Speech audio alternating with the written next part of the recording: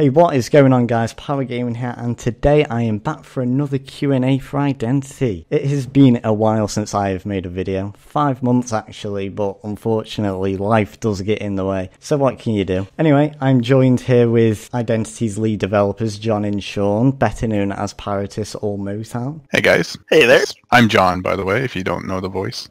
Yeah, and I'm Motown, the team producer. John, he's the project manager for Identity. I'm also joined here with Identity's new community manager, Brandon, or better known as Beach Ball on the Discord and the forums. Yeah, thanks so much for having me, PG7. I handle a lot of the social media, and if people want to get their questions answered, I'm the go-to guy for that. Well, it has been a while anyway since I've last done this, so I'm a little bit rusty. I'll just get straight into the questions. First one is, you've obviously just released your release date for the Town Square, March 21st. Is that set in stone, the final release date for the Town Square? You know, things happen and it's always possible, but everything where it stands now and how we expect it to be in the future, it should be a safe day. So it's fairly set in stone, but I can't say, 100% because we don't know what the future brings, but you could count on it for now, most definitely. Well, that's good to hear. So, talking about mechanics, when you're in the game and you decide to log out and say people are buying stock from you, are there automated systems to restock your shop so you don't have to buy items in all the time? Yeah, so if you're talking as a business owner when you log out, so if you own a shop, and there's a lot of different kinds of businesses in Identity too, but the shops are kind of the fundamental backbone of the economy. And if you were to buy a storefront and turn it into a shop of your own, there are NPCs there that handle everything when you're offline. You don't have to sit in there and man the counters. I mean, that's no fun at all. So the NPCs will do it, and you just have to stock it with the items that you want to be sold there. So they can be player crafted, or they could just be things you found in the world, but depending on the shop type, you can control what is for sale. And by that I mean that each shop that you create has a theme. So if you were to find a new storefront that's available in one of the major cities maybe, and you say you want it to be a clothing store, you could found a clothing store there. You choose the clothing theme, and that'll change the interior art to match. And at that point there, that decides what can be sold there. So in that case, clothing would have to be stocked in there. So you do that yourself. You stock it, and that could be clothing that you made with your brand on it or whatever. And the NPCs will sell it. So you can go offline or do whatever you like. So another question. I've actually seen this question pop around quite a bit on the live streams. And by the way, if you don't know, the devs live stream, is it what day is it? Currently it's Tuesdays and Thursdays, 4 p.m. to 5 p.m. EST. So if you do want to watch development or just want to ask questions to any of the devs, they are there for you to ask. Yeah, I've seen this question asked around quite a bit, and it's, won't the game feel empty with so few NPCs? We don't think so. We actually believe that the fact that every person that you see in the world makes the game more immersive.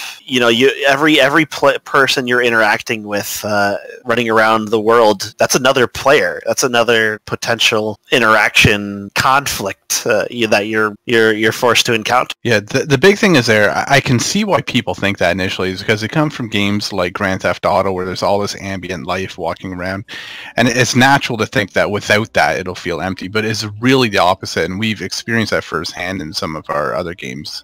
And while it's a little contrary to what you would naturally think, imagine like this. So if you're walking down the street and in Grand Theft Auto you bump into another player, it doesn't matter. He's fluff. That character isn't real.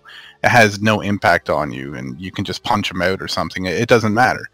But when you're going down the street and everyone you see is a real player, that means that when you come up to this person, you can actually open a real conversation with them, and you could, make a friend and go out and run drugs together or something. Like, every person you meet is a part of the world. Yeah, I found with Arma 3 Life, even though the map was so big, Altis, it still felt there was people everywhere, because you could be going out, you could drive past someone, but sometimes in some scenarios you don't want people to be there. I've gave this example before. If you're making heroin or something and then a police helicopter goes overhead, you're like, has he just saw me? And it's emergent gameplay that you wouldn't find in any other game. Yeah, and that's what makes these games so fun too, is because when you log in, you have no idea what's going to happen. You might have this great plan in your mind. I'm going to go out and I'm going to go pick some apples and just have a nice relaxing time. You get there and you know, someone pulls out a gun and all hell breaks loose. You never know what's going to happen, and that can lead from a gun being pulled on you to you being kidnapped, and maybe you're joining that group the next thing you know, and now you're the bad guy running around. Like, who knows, you know? And that's what makes this game so fun, is that the craziest thing can happen, and you never know what's going to happen. And that's a big part of having a world that's full of people. And like you gave that example with Altus Life, and you know, in Altus Life, for example, if you're on a server with a decent population, it did not feel empty. And that is with a fraction of the amount of players that an identity server can hold. So it's going to feel even busier. And another way we handle that is the map is designed in a way that we kind of herd people into certain areas. So there will be areas that are quite busy, like the town square of one of the major cities. There's going to be people there at almost at all times, running around, doing their shopping, all that kind of thing. But then when you go out into the woods, that's where we don't want it to be so populated. So we're able to spread out our the population just based on how we populate the map and design it to work. Yeah, I always hear people comparing Identity to GTA, and I tend to compare you more with Star Citizen. Not the fact, obviously, it's in space, but the fact that the emergent gameplay is there, which Star Citizen is known for because it's player-driven. Yeah, I think Star Citizen is probably one of the better comparisons for Identity, and it does sound weird because it's a crazy sci-fi game, but in a lot of ways it's closer.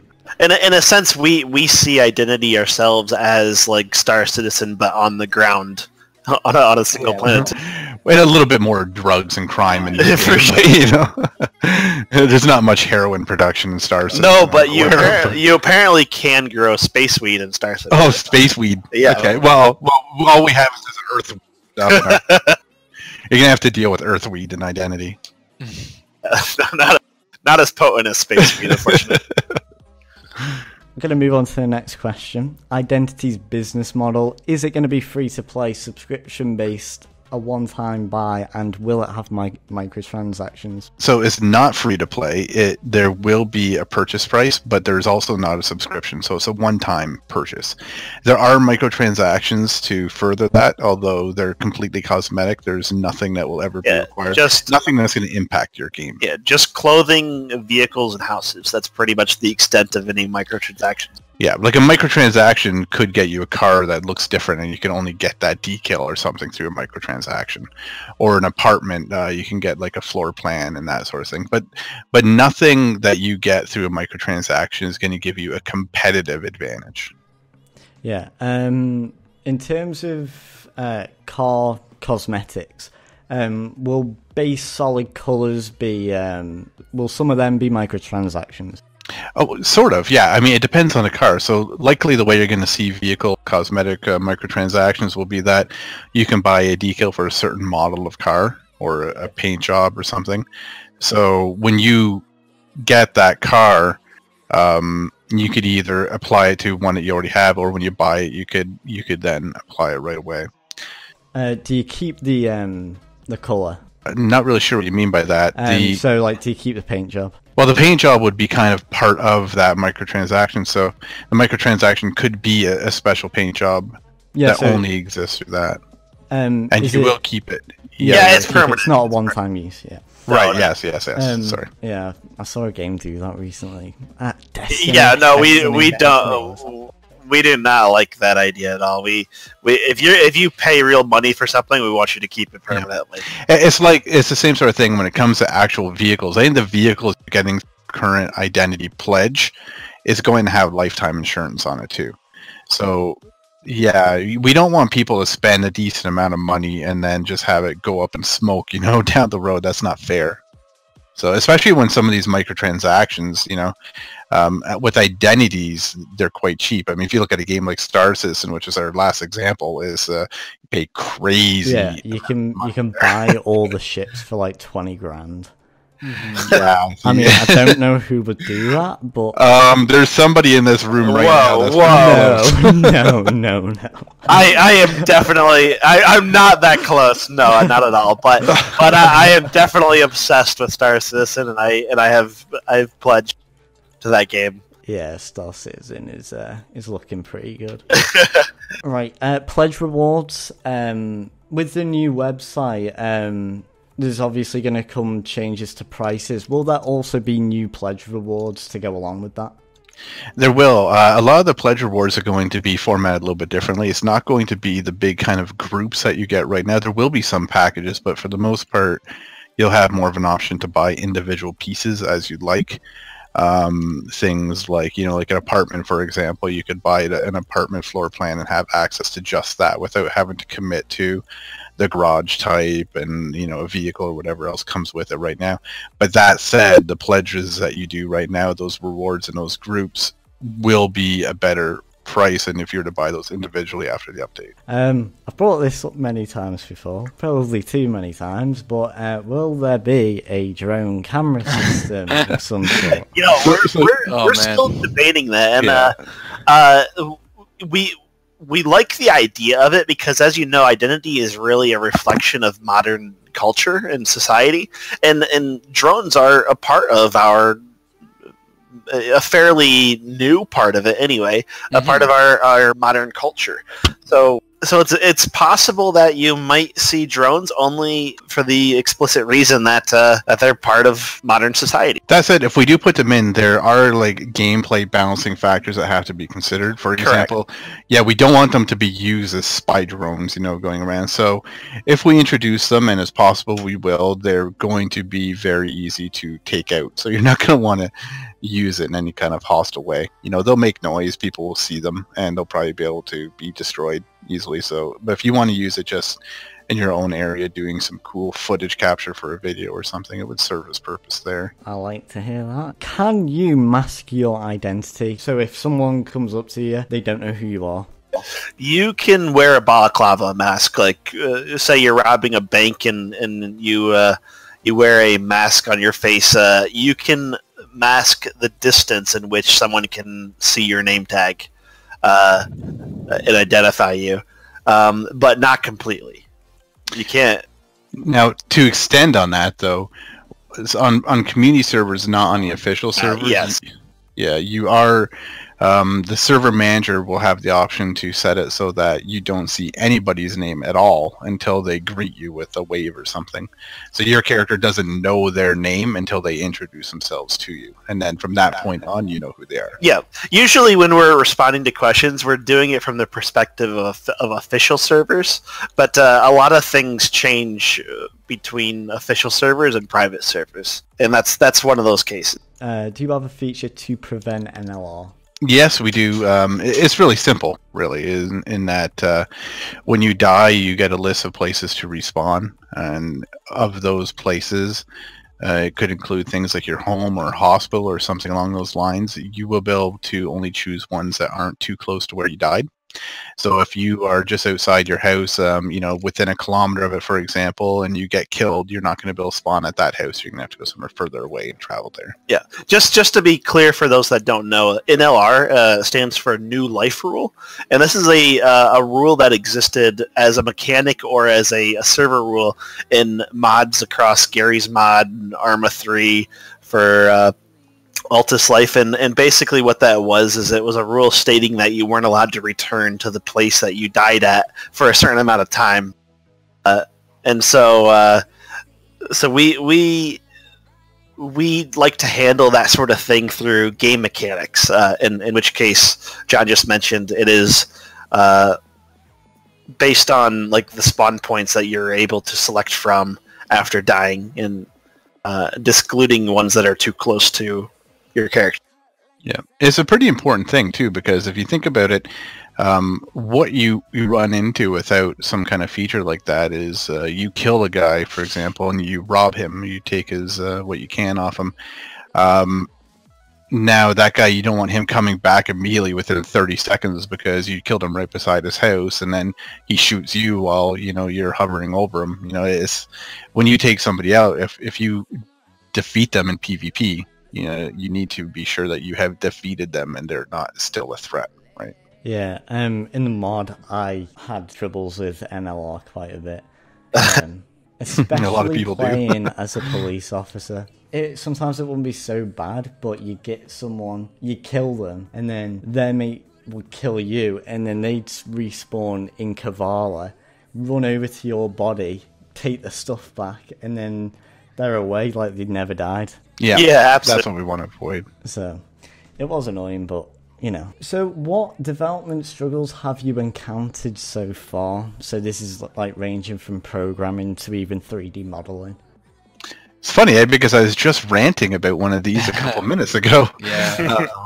Today's development is that we've decided that a deprecated middleware we're using called Scaleform, which we paid a decent amount of money for, isn't going to be supported anymore by the Autodesk, so we have to start looking now at different user interface systems. So that's one. Our lead programmer right now is in the process of updating our engine, doing what's called a code merge.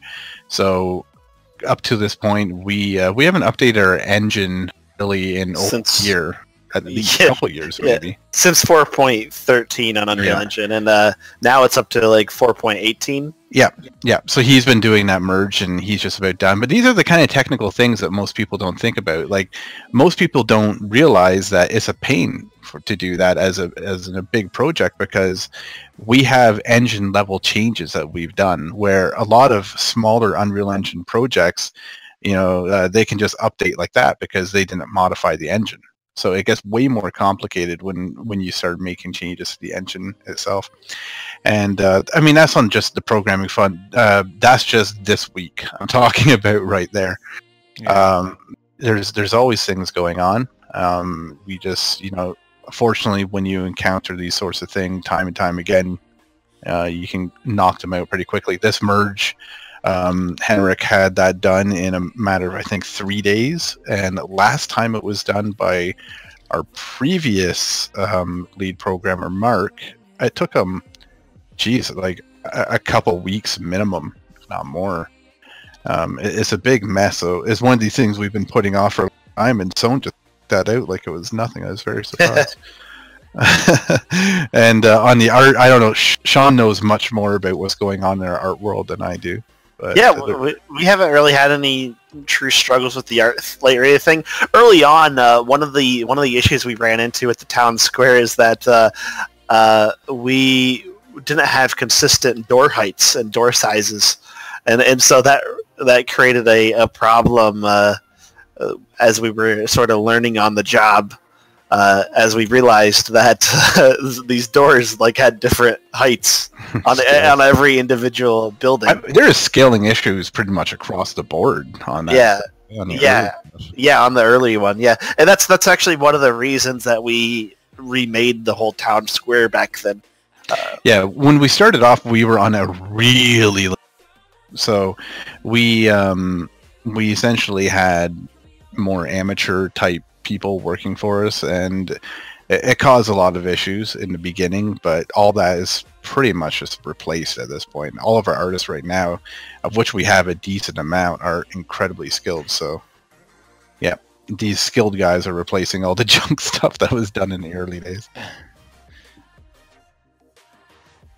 Yeah. Did you guys start with just 3 members of Asylum?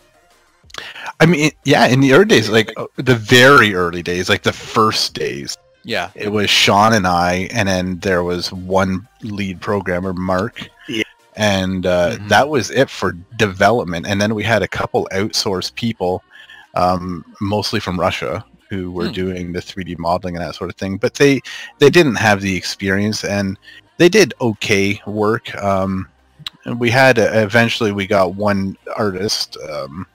I don't want to say his name right now on the stream, but yeah, he did work that we thought was great at the time. I mean, we really liked it. He did our entire first version of the town square, almost all the buildings and everything.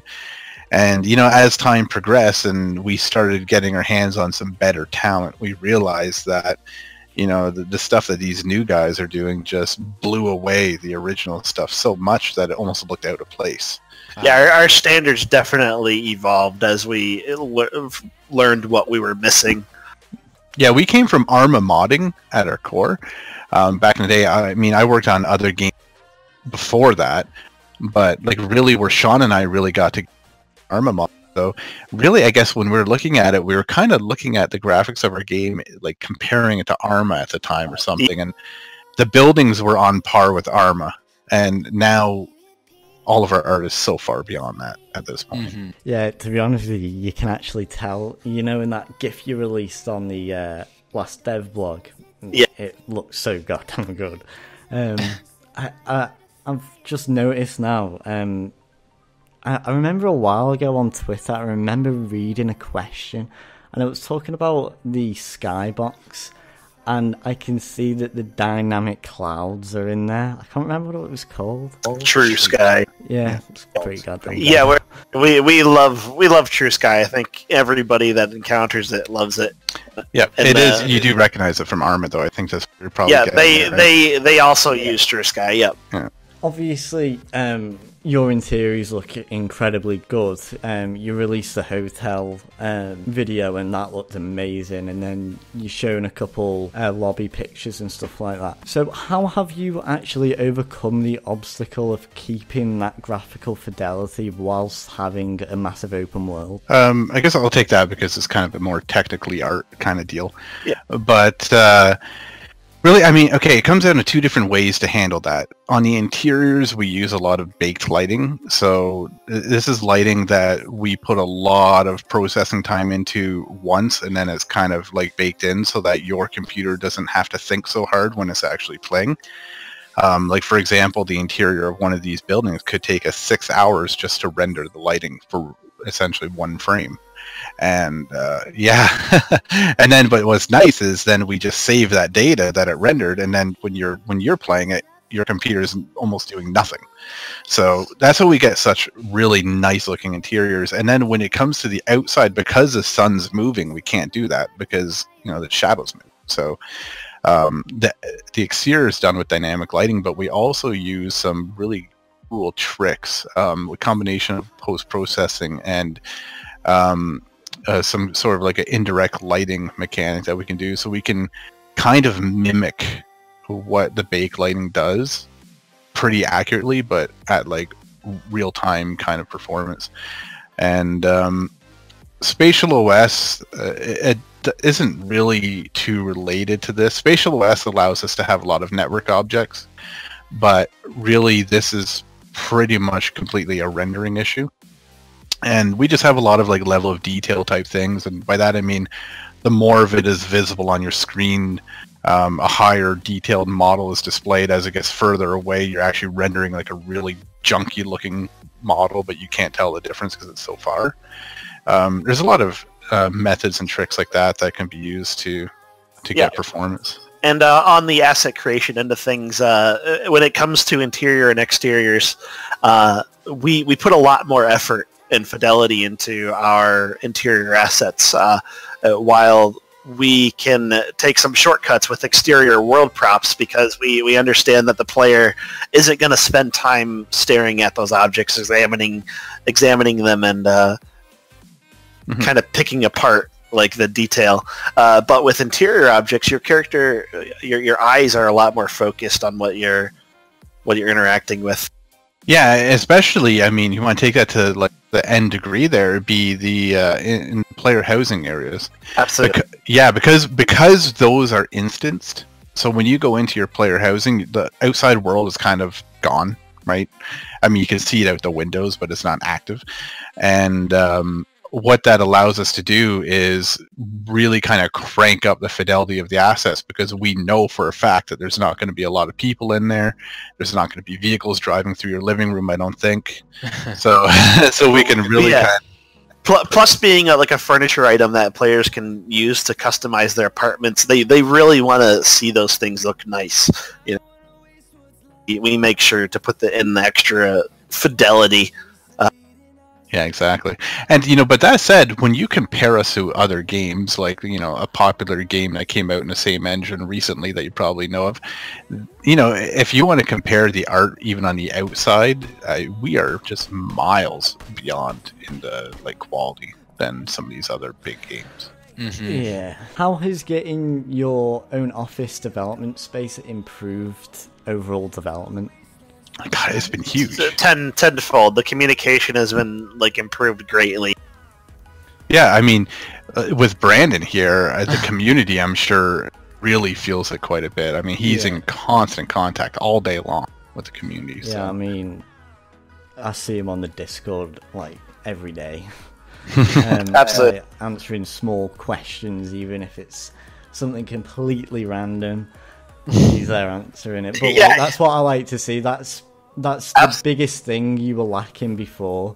Oh, for sure. Yeah. A lot of the concerns that we were hearing from the community before, we're not hearing anymore. So we know that we're on the right track. Yeah, I remember when Brandon came in for an interview. I remember actually telling you, you were asking about our community. And I was like, oh yeah, we are doing almost nothing right now. So I was like, good luck with that. We need your help, definitely. Yeah, exactly. Yeah, and from the actual development of the game, things are going so much easier too, because we're in here and we're working all day and we can communicate so much easier now. So that's a big thing too. Not to mention just the fact that we have more manpower than we did before as well.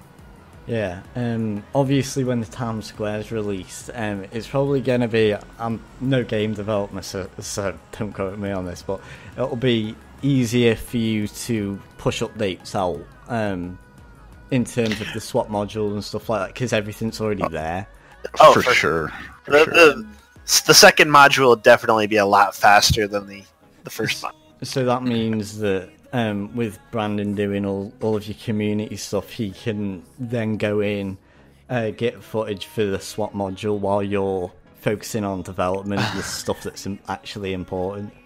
Yep, Sean's already been tasking our art guys with SWAT stuff, so we're already kind of moving in that direction right now. Yeah, and in fact, we've been kind of working on and off with that for quite a while too. So, but we're really starting to kind of put a lot of dedicated focus on that now as we move away from the town square. Yeah, as far as asset creation, as far as art goes, there's only a couple little parts of the town square that really need done up. It's really the time being spent on finishing town square is definitely more on the code side of things, so that allows a lot of his shift in art to be going over to SWAT. It's really just polish left with the town square now. Have you ever thought about adding soft body physics for cars into the game? I know you haven't started on the race module yet, but have you thought about it?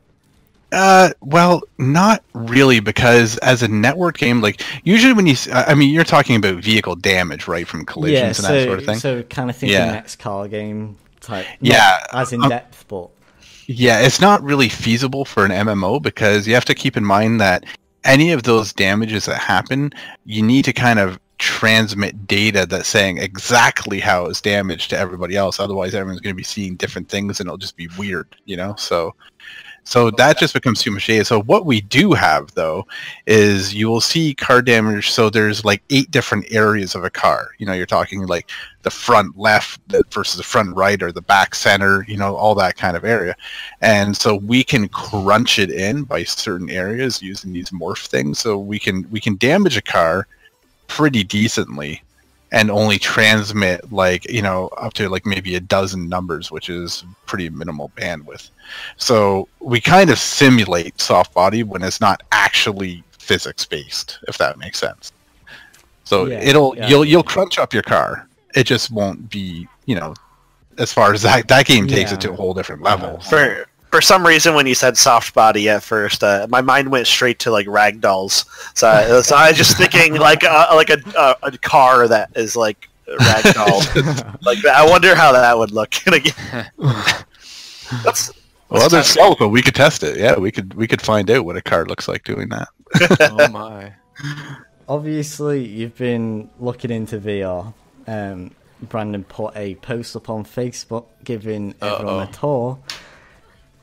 There was a HTC Vive in there. Like, it's obviously not confirmed. You have clarified before that you're just kind of playing around with it. But do you think you would ever consider doing kind of like a VR paintball? Because I know you've got a paintball course in the game, and kind of like what's that game called? Counterfeit. No. There's Rec Room. Rec Room. That's it. Have you ever thought about doing something like that? We really want to, and it's possible that given that we can maintain the FPS required to do VR in Unreal Engine with our game, it's possible that we may enable it for certain environments, maybe not the entire world.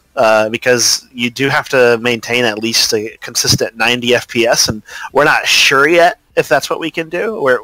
But we haven't tested it yet. So yeah, it's even a little worse than that because it's 90 FPS with 2 different screens being rendered. Yes, yeah. So yeah, it's not easy. So really, if you see VR and identity, and it's quite possible, but what it will be is it'll be certain areas that you can access in VR. Well, you can't everywhere. And things like, you go in your cinema, in your apartment, possibly, stuff like that.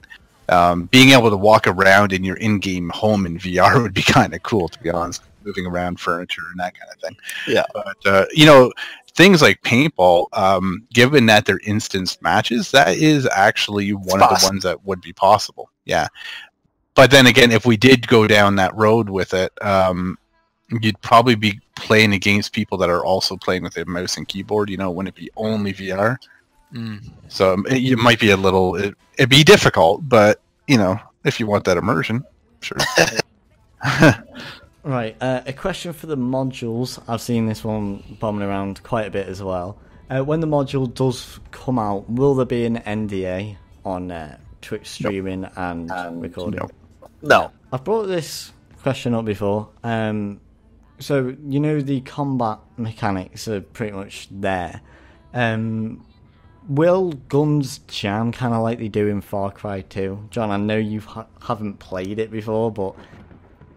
I've seen jamming in a lot of games, though. Things like America. You had to work with jams and that kind of thing. We don't currently have jamming in it. It's something that we would consider. The only thing I'm not a really big fan of with jamming is when it comes to any kind of PvP encounter, I really don't like randomness. I don't like random numbers being what determines if you live or die, Right. Yeah.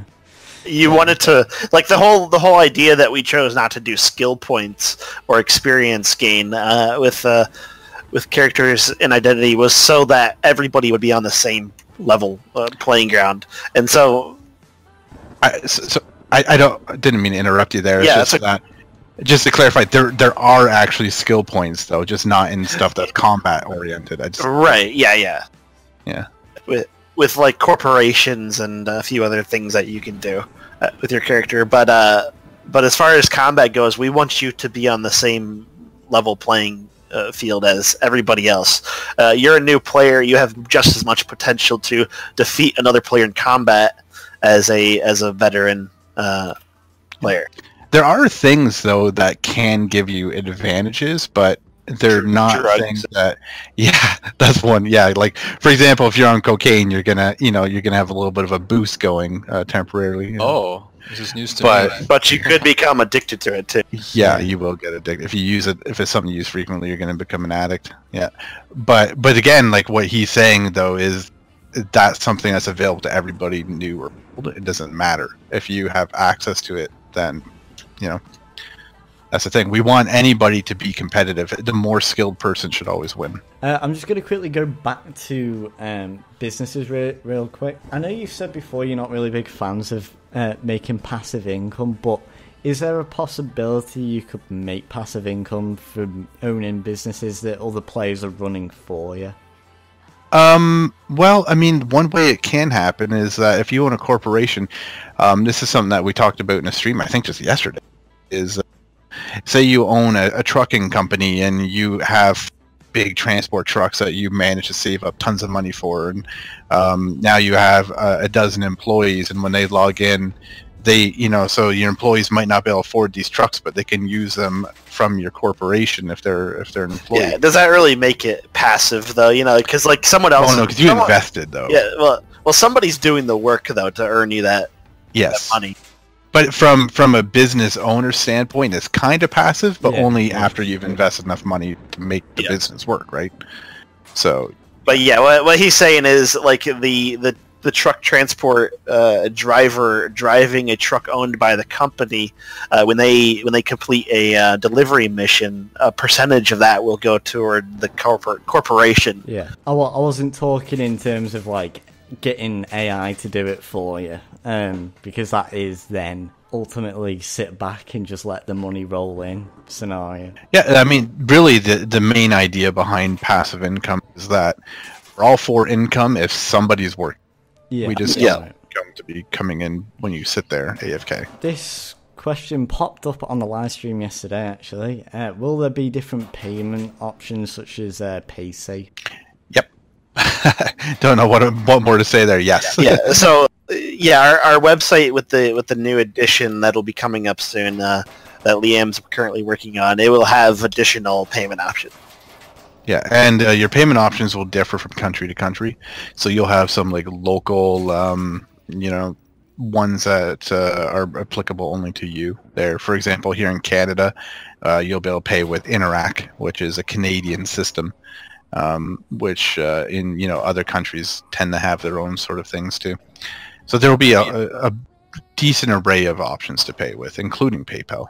Yeah, and just to clarify, we do not collect any of the financial information that you source through those payment options. Absolutely none of it. And that's the whole reason that we use PayPal at the moment, is so that we won't be financially responsible for your personal information should you enter that. So yeah, we only want to use payment options in which we will not have your personal information in some database on our... What he means is that the database is actually going to be hosted not by us, but by the company that does the actual credit card processing. So we don't do that ourselves directly. So we don't store your credit card information, is what he's getting at. Yeah, it'll be safe. Yes. Hunting has been brought up briefly before. Can you go into any more depth on what's going to be involved with hunting? Yeah, so hunting is one of those things that Spatial OS really opened some big doors for that.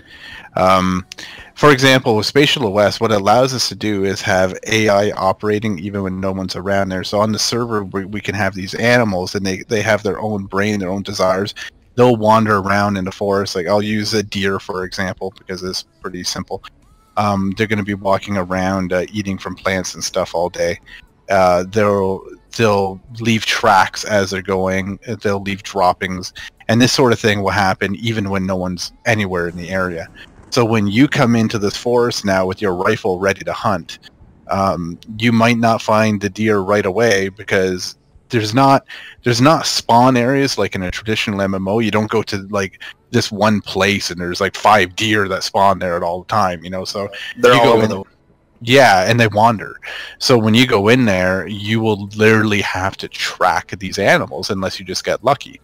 And if you've ever played the game The Hunter, it's pretty close. It's really close. That is the closest game to it. Yeah.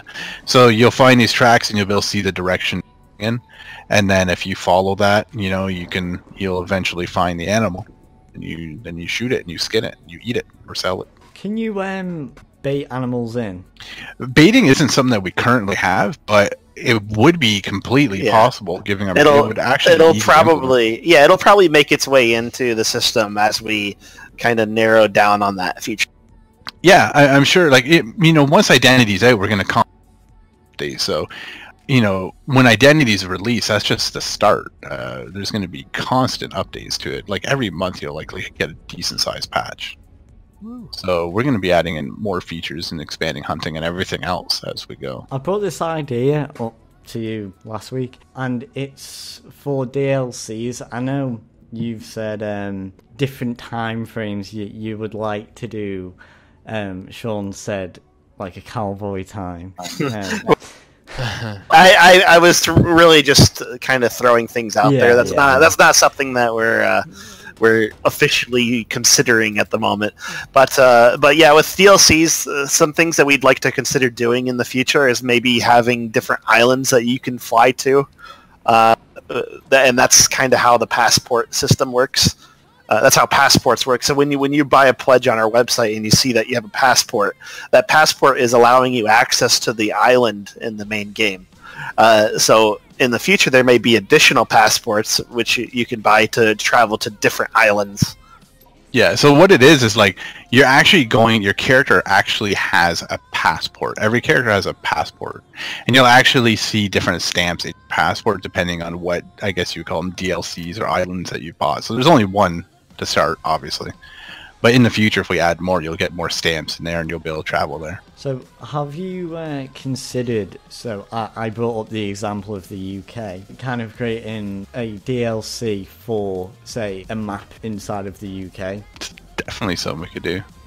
Because different places bring up new gameplay opportunities, because the UK is more so surveyed than America, because America's so vast. You could even do it with Australia, places like that. Yeah, the idea is like really when we do that, we're going to want places that are different. So the first island is kind of the fantasy version of southeastern states. Yeah, it's the whole southeast of the U.S. is basically what the current island is based on. But we'd love to do some European like theme stuff with with the quintessential European architecture kind of going on. Yeah, that'd be a great example, really. Yeah. I mean, don't get me wrong, I would love to ride around on a horse. Yeah. It's actually, to be honest, as far as the different places in the world go, I say the UK area, would be probably pretty high up there on the list. I'm not going to like commit to anything, obviously, but when we do start looking at them, the fact that we have such a large following in France, UK, Germany, quite a few European countries, that would put it up there on the priority list probably. Just quickly going back to skills, what skills can you expect to gain? So really skills and identity, first of all, it's like what Sean was saying earlier, combat, how the skills aren't going to be things that are going to give you a real advantage. The skills and identity are more focused around convenience and time and that sort of thing. Yeah, so, mining faster. Exactly. Cutting trees down. Okay, I see. Yeah, so different things like that, like you actually go up into skills by doing the action, and the way it works is that different things that you're doing, like there's typically 3 tiers of skill. So as you progress in one far enough to unlock the next tier, it gives you a different bonus, and then you go a little further, it'll unlock another. So there's 3 tiers that you can progress into for different actions. Yeah. That's actually very reminiscent of GTA San Andreas. I think GTA 5 had something similar as well. Cool. But I didn't actually. No, I don't remember that. But that's yeah, I mean, I didn't play enough of San Andreas to know. Yeah, if you just ate pizza all the time, you get fat, and then you won't be able to run for as long. That's pretty cool, actually. I do. I've done that in real life. I know that. I do actually remember that in one of the GTA 3, maybe it was, but your character would get fatter. I don't know if it was GTA actually, but it was some game. I think it was GTA 3. Wasn't it? I remember going and use weight benches and everything to try and get yourself back in shape. San Andreas had that. Yeah, San Andreas. Yeah. But yeah, we don't have any kind of okay, let me preface what I'm about to say. So in identity, you can't do anything to change your body physically as far as appearance goes right now, just because we don't have the resources for that. But there will be things that you can do to work out and that sort of thing. It's just not displayed that way until we have a larger art team to handle that sort of work. But there are things you can do to work out to get stronger. One of the things that Sean's talked about in the past is how you can lift weights and then you can get stronger for hand-to-hand combat, that kind of thing. Boxing. So you can actually improve your physique in that sense. Can you drive and shoot simultaneously? No. This is one of those, it's kind of a topic of discussion right now. So currently in the design, no, but it is something that we're going to look at. He's specifically asking if you could drive and shoot. You can't. Oh, okay. You definitely. Okay. You definitely cannot drive and shoot. Not But, driving, no. But we are debating currently whether we want passengers to be able to shoot out the window. Yeah, sorry. I just pictured one thing in my mind and went with it. Yeah, for sure. But some of the things that we have to consider with this is how it will affect gameplay, and that's during police chases, the cop behind you doesn't have a passenger to shoot at you with, but he's chasing you with his police car, and your passengers can just pop out the windows and shoot the driver out of the car. So we really want to be careful with that kind of thing, because we want police chases to be interactive and fun for both sides. Originally, and the reason why I'm just going to stand on this a little bit more is because this has been like a topic of confusion lately in our community. So in the original plan, we decided against it totally. But like I said in one of the streams recently, this is something that I'm willing to look at more, just because it's one of those things that kind of feels right. It's what feels intuitive to the player to be able to do something like that. If we did do it though, you can pretty much count on not being able to shoot backwards. And you also have to consider the stress system. So on official servers, you're not going to be able to drive by an innocent person. Drive by shoot them rather, because the stress system will kind of protect them from that. On community servers, who knows? That depends on their settings, but yeah. So it's something that we have to just look at more, and we have to consider the impact on gameplay before we really know one way or the other.